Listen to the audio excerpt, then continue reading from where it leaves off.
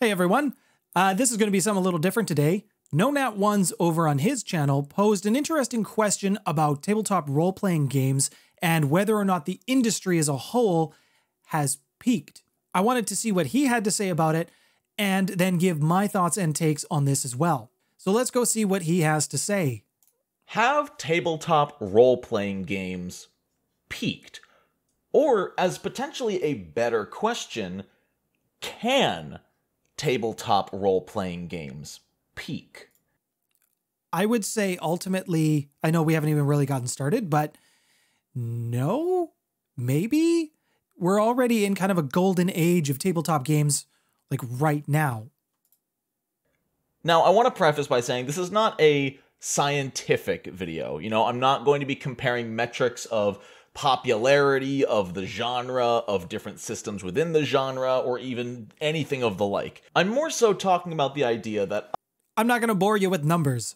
Obviously, tabletop role-playing games are as big as they have ever been, especially with lockdown a few years back and the explosion of online role-playing sessions. More people are playing D&D, Pathfinder, Call of Cthulhu, or whatever you prefer, more than ever before, ever since the introduction of role-playing games. This I would agree with. Like I said, we're kind of in that golden age of role-playing games. They're more accessible, they're more socially acceptable now than they ever were before. And then you have the advent of online systems. You have the online capabilities, so they are more accessible now than they ever were before. What used to be a really niche hobby only played by a very small subsect of people is now pretty much normalized and played by a pretty large percentage of the world population, at least in comparison to what it used to be. It's obviously nothing close to the video game tyrant or things like that, but compared to where role-playing was even 10 years ago, the change is astronomical. So I guess the question is, I would agree with that. This astronomical growth going to continue, or will it subside, or has it already subsided? And a sort of It's a little tough to say because we're kind of already, like I said, at a peak. We're at a high point. So Dungeons and Dragons is obviously one of the more prominent versions of this. It's the most popular game, but you have content creators, people who are making videos and third-party products for D&D, for other games.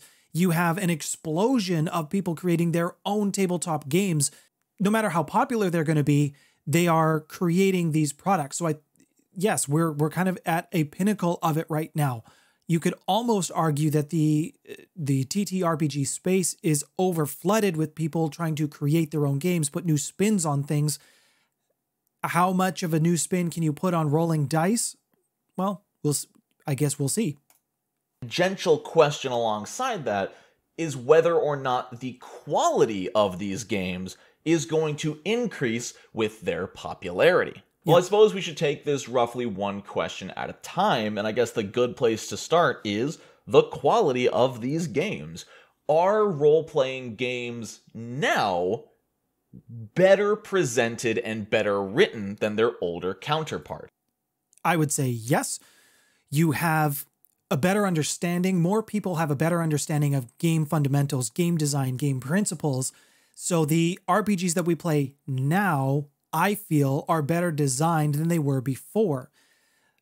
Also, before you were kind of in the Wild West, like the early days of D&D, when that was kind of the only, the pun intended, the only game in town. Yeah, like whatever you needed, you made up. Whatever you didn't want, you forgot, and you just kind of went about your day. That fundamental hasn't changed.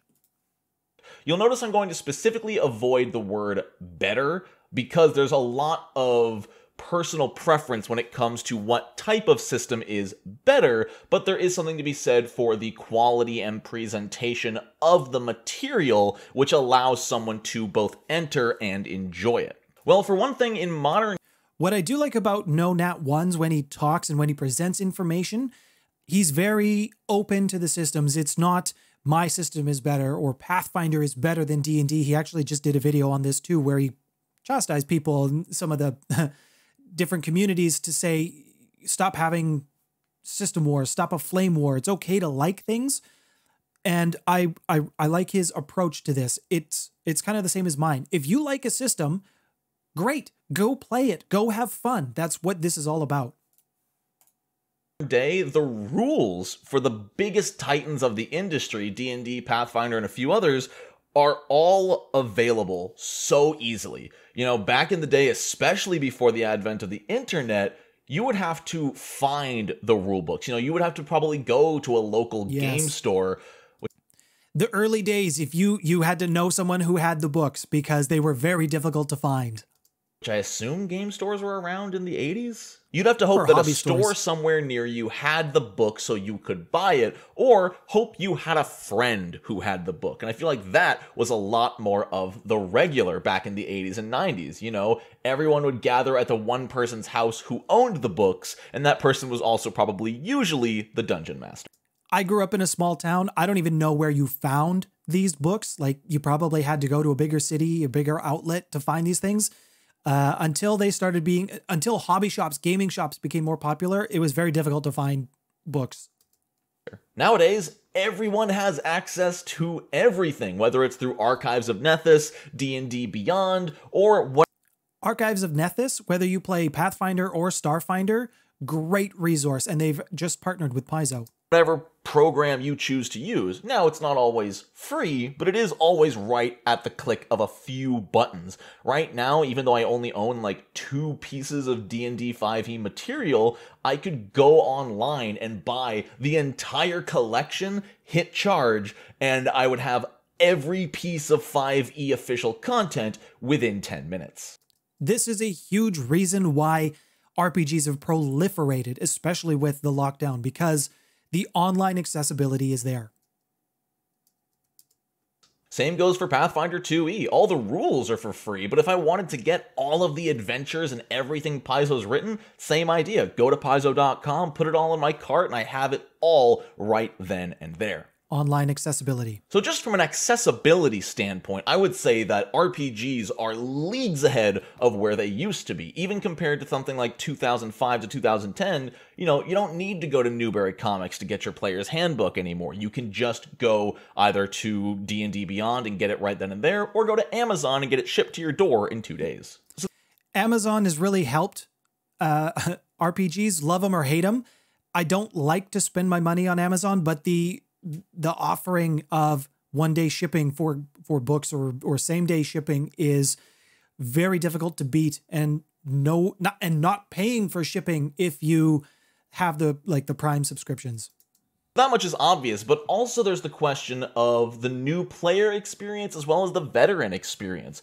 Are these new systems both welcoming to new players and engaging enough to veterans? And once again, this is going to be very, very opinionated on a case-by-case basis. Some people are going to say that 5e was perfect for them because it was their first system, it gave them just enough to work with, they weren't overwhelmed, and they can do whatever they want with it, which is...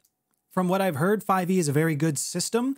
I haven't played it yet, but it's good in the sense that it's rules light compared to things like Pathfinder or Starfinder, and easier to pick up, is more new person friendly. Is great, but a lot of veterans think 5e is a little bit too simplistic, especially compared to 3rd edition preceding it.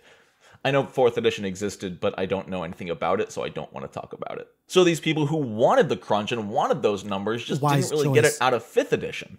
But there's also something to talk about as well, and that is that these old systems still exist. D&D 3.5, Pathfinder 1st edition, hell, even D&D 4th edition still have active player bases, and you can still gain access to these system supplements and core rulebooks and everything even easier than you could when they were in their prime. You know, when 3.5 was in its prime, you still probably needed to get the player's handbook from your local games. In addition to this, there are 3.5 being very popular.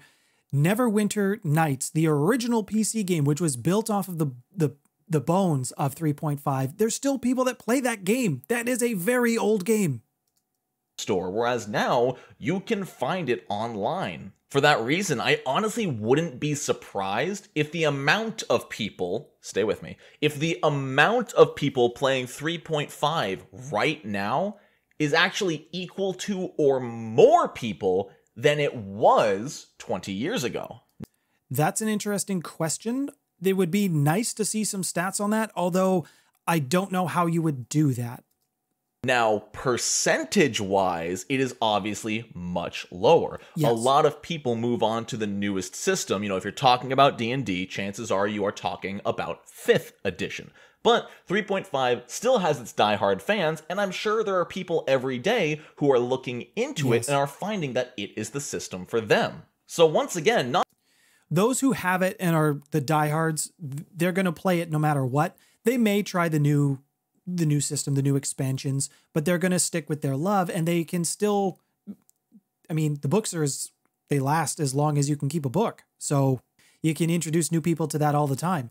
And you can even have the reverse. So if somebody enjoyed 5th edition, having somebody who was into 4th or 3.5, you could have that conversation with them and say, hey, if you like this and you wanted a little bit more crunch while still being familiar, try this. Not only are the new systems accessible to everybody, but the old systems are more accessible than they used to be. So people can truly find the... I just kind of touched on that as with the online, those older systems are also accessible with like digital products and things. Perfect system for them. If they want something super bare bones, D&D 1st edition. The rules are out there. You can get the rules cyclopedia, which is technically like D&D 1.5, but you can get that. 5 minutes. Go to DriveThruRPG, hit pay. You've got the rules cyclopedia from the 80s. Print on demand was fantastic. It still is fantastic. DriveThruRPG is a great resource for many game systems. And you can... And DriveThruRPG did not exist back in the early days, right? The thought of print on demand for books or for rules was just not something that existed. Play as an elf, not the race, the class elf. And then there's the representation. You know, the first really big one for the mainstream of tabletop role-playing game was probably Stranger Things. You know, that season 1 where, oh, look at these 13-year-olds in the 80s playing Dungeons. In addition to these shows that are recreating the experience of playing D&D, they're recreating it faithfully enough that it gives someone who is curious about it, they can actually see what it's like behind the scenes. And Dragons, wow. Critical Role did this as well. Oh, and that's what made a lot of people curious, especially because we live in an era of binging TV shows. You know, people watched the entirety of season 1, where D&D was a pretty decent factor in the entire story, to the point where it got them interested. If they watched one episode a week, maybe it would never be enough to push them over that edge to start researching D&D. But Stranger Things, also coupled with the very soon pandemic leading to lockdown, was kind of a perfect storm to let people research role-playing games. When you have time to kill from all the lockdowns, role-playing games are perfect for that. And one of the first things that these people were usually pulled to. And whole industries have been created out of this. So the online tabletop space, so many companies are creating their own virtual tabletops because of the pandemic. Now, there may be some fallout or maybe a little bit of slowdown in this, but whole industries have been birthed around role-playing games. What's Critical Role? Now, your stance on Critical Role could be positive, could be negative, could be neutral. Doesn't matter. You cannot deny the pop culture impact Critical Role had. We now had... I like Critical Role. I like what they've done for popularizing tabletop games. I don't like that they've become the gold standard of what role-playing games should be like. Not everybody's a professional voice actor, and so I think it can be a little off-putting for some new people if they're using that as their experience. Oh, I have to do this. I have to be these great role players. No, you don't. You don't even have to know the rules. Just learn it as you go. You learn by playing. Actual watchable experience of how people play Dungeons and Dragons. You know, you watch Stranger Things, you watch Futurama, you might see them play D&D here and there, but it's not real D&D. You know, it's scripted, it's performed, which There's arguments for Critical Role, but it's a very different type. You know, this is a script. Critical Role is much more like a bullet point of stuff that is planned to happen. You know, much like a campaign. So with Stranger Things, with Critical Role, with the global lockdown, TTRPGs just had this amazing springboard into the mainstream. And with that came so many new people, so many people playing for the first time, so many people on Twitter saying they're DMing for the first time. I was starting to DM before the lockdowns happened, but I was inspired by some of the people that I watch on YouTube. Matt Colville was one DM who inspired me with his videos and the way he talked about using rules and spicing up your games, campaigns, things like that. Matt Colville was an inspiration for me to want to start GMing. And then I played Starfinder, and well, we all know where things kind of went from there. Ever in 2020 and looking for advice and seeing so many cool people come together and give them cool advice. You know, some of it could be a bit overwhelming, a bit ambitious, but you know, it was just awesome. The TTRPG community take a few things that you can do and then build on that. And it was really, really wholesome to see all of it jumping out into the mainstream and seeing it become so much more publicly available is the wrong word, but available. I would say the word you were looking for is accessible. Available works. Socially acceptable as well. So with people who are looking to kill some time, you finally have a new outlet for that. It's, hey, you know, let's spend an evening because we can't go out anywhere. Let's make up some stories. Let's tell some stories. Storytelling is one of the oldest human pastimes in existence. Human storytelling will never lose its popularity.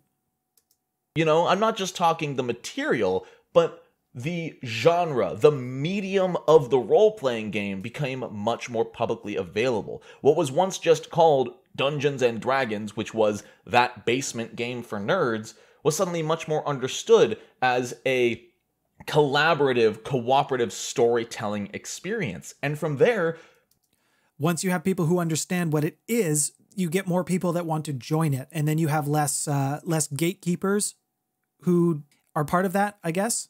You know, less gatekeepers is always a good thing.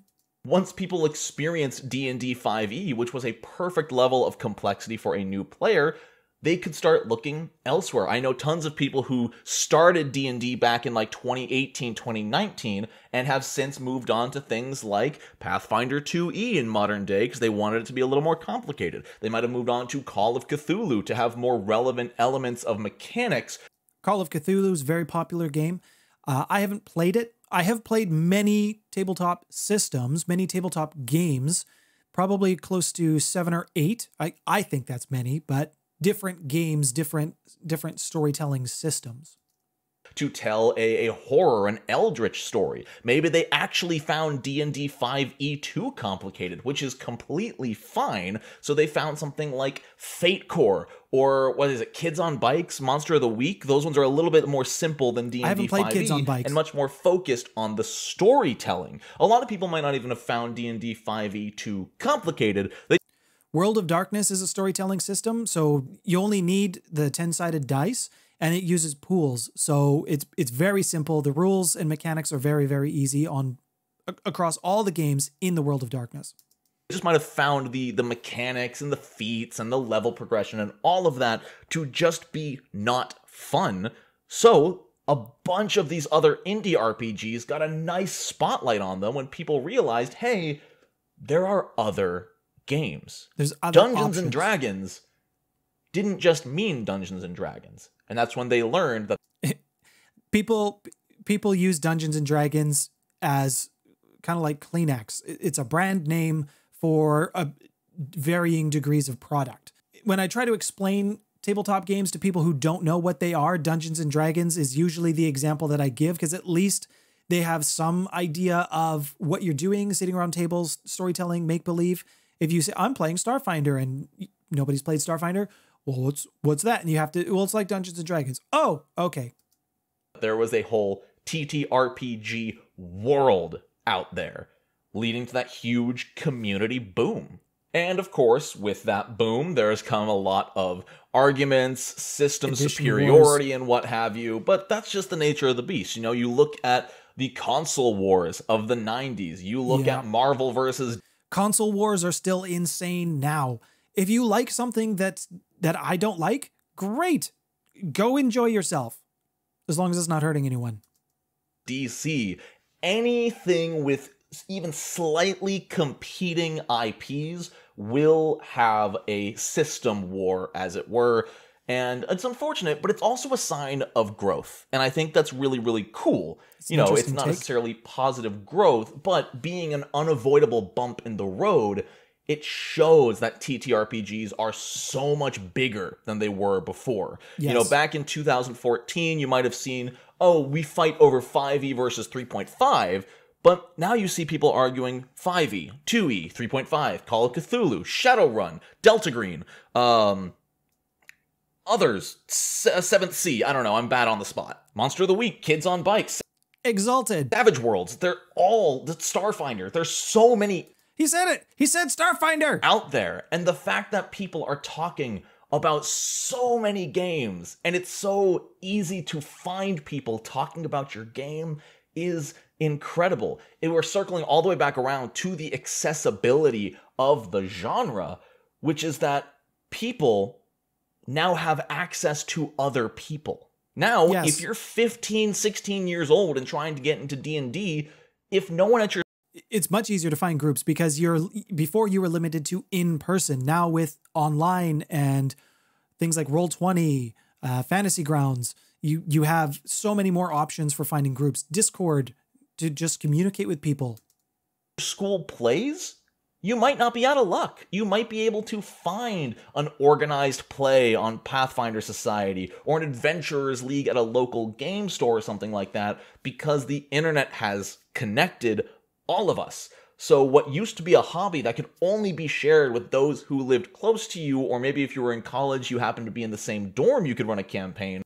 And it's interesting that Dungeons and Dragons is actually starting to be used for therapy and exploring kids who have social anxieties, that they can come out of their shells a little bit because they can either present a version of themselves in the game or just become someone completely different, and it's okay. So I think that is kind of a neat concept as well. Now you can play online, and then there's all of the Roll20, the Foundry, the Fantasy Grounds, everything you can use to augment that online experience, which has been getting better and better every year, especially in the past 2 years, making the entire online experience more streamlined, more customizable. You know, on Foundry, you can customize your own digital dice. You can do lighting and sound effects whenever you cast certain spells. I mentioned entire industries being born out of this golden age, if you will, of RPGs. The online RPG scene has evolved in the last 2 years, and it's so cool to see. And it's not for everyone. You know, I still miss and prefer playing in person. I also prefer playing in person, but the online is definitely a great second. But I know people, some personal friends of mine, who spend hours every day making macros, making maps, making super cool stuff that when their players get to that section, they can press a button, and on the map, it looks like a live fire comes to life in the cauldron and emits a glow that has a built-in lighting effect with a music cue and sound effect. And they're so proud of it, and it augments their entire experience, and their group loves it. And it's a whole new dynamic to tabletop role-playing games that didn't exist 5 years ago. And it's so cool that something that's been around for 50 years now is still having these moments, these shifts in evolution where some whole new aspect. I think we're still going to see more evolution within the space. The problem with that is you don't know what that's going to be. I do have some concerns, and we'll see if he touches on that. And we'll see if he touches on any of those. Comes to the table. No pun intended. So have tabletop role-playing games peaked? Is this the limit? Like, the obvious answer is no. The games are still being made. That's right. Games are still being made. It's a more saturated space than it was now, which is a good thing because you have options. It's a bad thing because just because you're making an RPG game doesn't mean it's going to be successful. Content is still being put out. New people are still joining every day. Foundry and Roll20, well, Foundry is updating daily, adding new modules, new everything. I don't think we've peaked, but there is obviously the fact that the world is returning to normal. There's a lot of pushback now for companies who want their people to go back into the office. So you're going to start seeing some of those times, that free time is going to be sucked back to going back to work. I don't think it's going to go fully that way. I think people have shifted the mindset a little bit around the blends between work-life balance. So while I think you may see some pushback and people going back to office and commuting, I don't think it's going to swing back 100%. People are back at work. People are back to their Monday through Friday. Lockdown is over. Free time is a lot less common again, similar to pre-lockdown. But people are going to want that back. Because of that, people might not have the time to dive into these games anymore. You know, a lot of them, luckily, were able to spend those hours of free times while their jobs weren't safe. You know, they were able to study the rulebook, learn how to dungeon master, learn how to make characters, learn how to play Call of Cthulhu. But now that their free time is restricted by their in-office job hours again, I'm curious if we're going to see a fall-off in players. Probably. I definitely won't be surprised whatsoever if, you know, the Roll20 and Foundry analytics show a very large chunk of lost player base in the next 2 years. But I think we can look past that at the alternative, which the baseline will definitely be higher. I think is very likely. A lot of those lost players are still going to be playing. They're just going to be playing in person now that they and their friends have had a chance to learn and engage with the tabletop experience, and now they can... And the people like myself who want to go back to playing in person, you're going to do that, so you're going to lose that online aspect. And when you're not online, there's nothing to track. But I think there's going to be more people playing these games. Play it in person. They can actually get the authentic old school feeling of actually playing at a table with miniatures and clickety-clack math rocks, because online dice don't have that satisfying chuckle. They don't. You can randomize, you could have the perfect dice randomizer. It doesn't feel as good as throwing something on the table. So no, I do not believe TTRPGs have peaked. However, I don't know where we're going from here. You know, now that we've had the ability to completely augment our online games to have these sound effects and lighting cues and macros, how does that evolution translate to the table? I think you might see some VR integration. VR is kind of clumsy right now, but I think that would be the next evolution of it. I don't know how that would work. I don't see how that would work, but that seems to be the next interactive level of it. Well, there are a lot of cool products coming out. I'm not sponsored by any of them. I think one's called Game Board, and a lot of others are trying to make these really fancy tabletops. I mean, some companies are actually selling digital gaming tables, which are like a computer and a screen built into your gaming table. You're going to see a lot of hobbyists making their own digital game tables as well. So you can load up like an online map onto your physical table and like put minis on it and move around. So you're playing in person, but you've still got the power of these virtual tabletops right in front of you. So yes. I think that's the next evolution in the next few years. I think we're going to see all of these revelations and advancements in online tabletops find a way to come to the physical tabletop to give that level of advanced gameplay. The question is, how expensive is that gonna be? Very. But that's a question for another day, because that is about 20 minutes of rambling. But Let me know what you think. Do you think TTRPGs have peaked? Do you think they peaked back in the 2000s, the 90s? Do you think AD&D was the top of the line, the best time to play the game? Let me know in the comments below. You know I love hearing from you, even if some of you are very aggressive. Thank you so much for watching. Yes, comment section is nuts. Huge shout out to my patrons for helping keep the channel alive. If you would like to support the channel, there is a link in the description to my Patreon where you can get your name on this ever-growing list. Thank you all so much for watching. Hope you have a wonderful rest of your day. And until next time, NoNat1s. I like NoNat. He's got a good online presence. He has some pretty level-headed ideas, and the way he presents information is very good. Some of the things he didn't talk about that I was concerned about is consolidation within the TTRPG space. We've seen that a little bit with Wizards of the Coast and the blending of D&D archive, not D&D archives, the D&D online, whatever resource.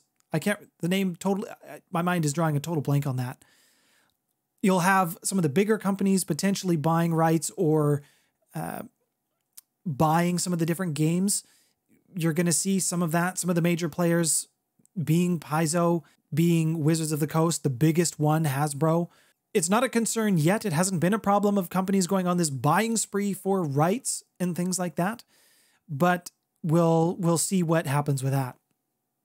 So that's a concern that I have of mine with that. And then maybe the over flooding of everybody making their own TTRPG games, which I think is great. You want to promote creativity. You want to promote innovation and new ideas for role-playing games. You don't want to be stagnant.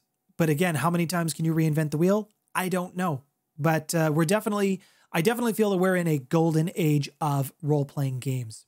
I hope you enjoyed this. If you did, hit the like and subscribe button. I haven't done any reaction videos before, but I'm interested in seeing how it goes. Let me know what you think. My name's Nathaniel. Thanks for stopping by, everyone.